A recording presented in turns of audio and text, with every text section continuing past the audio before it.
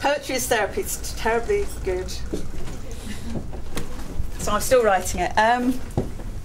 Okay, so at the last reunion, or a couple of reunions ago, because we still have them since my mum died, but only half of the family, the half that still like each other. And so we had another reunion, and I spoke to my sister. She said, "What are you working on at the moment?" I said, "I'm writing some poems about Mum, and it's really helping me. And I really feel like I'm coming to some kind of acceptance about her death." And when I said that word, her eyes filled with tears, and she had to go for a very long walk. And then I came back from that reunion, and I wrote this for my sister. Missing. Someone loved went missing and the town caved in. Waiters stormed from restaurants, ladies drank gin, neaters folded handkerchiefs before they filled the street and crumpled into lily blossoms littered at our feet. Diaries were emptied, people took the stairs, and no one dared to breathe the air in case it wasn't theirs. Teachers cried in staff rooms, doctors took to bed, telephones were wrung from walls, letters lay unread.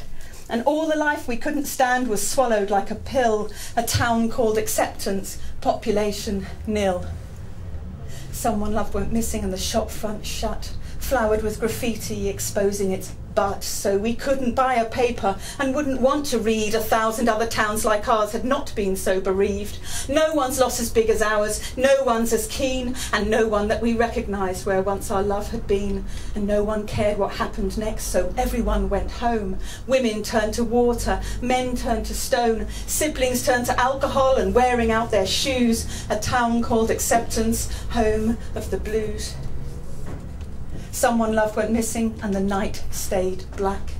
Constellations circled round the sky untracked. The moon built up and melted, a candle in the neck of all our bottled emptiness. What could we expect but sobbing from the children's rooms, the dissonance of loss, its sorrow drifting sorry miles across the fields of frost. And very little else was heard. Mothers wept alone, silence wrapped like bandages around the wounded homes whose sleep was broken up by ghosts or endless hours awake. A town called acceptance, rumour or fake. Someone loved went missing and we learnt to endure. The glass fronts of our porches looking faintly insecure and frightened of the gentle chink as midnight lifts the latch. The word is always missing, as if they might be back. But we're the ones left missing, with bits of us locked off or not at home or shut up with the photos in the loft. The key is on the inside. The coat is on the rack. You only have to see that there's no art to wearing bright black and step into the clueless light of ever-burning sun. A town called acceptance, population 1.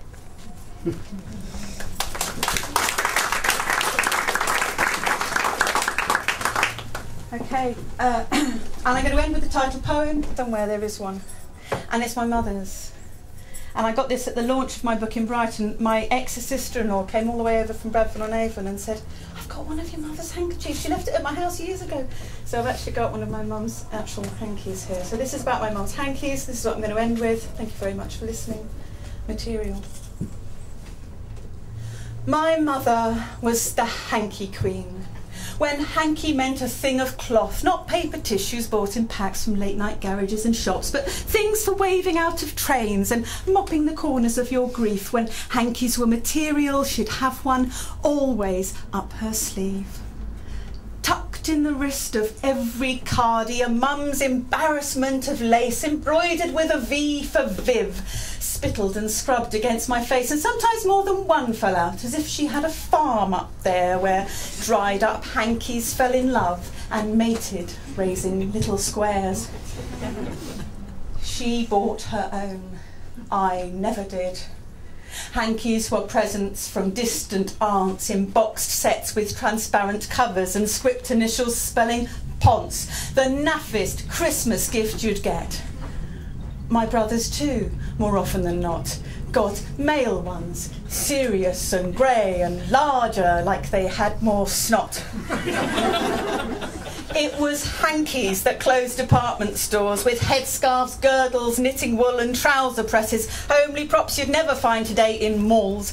Hankies which demanded irons and boiling to be purified, shuttered the doors of family stores when those who used to buy them died. And somehow, with the hankies' loss, greengrocer George, with a dodgy foot, delivering veg from a comma van, is history. And the friendly butcher who'd slip an extra sausage in, the fishmonger whose marble slab of haddock smoked the colour of yolk, and parcelled rows of local crab lay opposite the dancing school where Mrs. White, with painted talons, taught us, when you're smiling, from a stumbling out of tune piano, step together, step together, step together, point.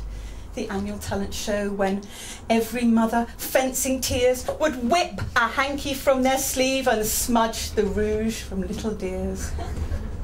Nostalgia only makes me old.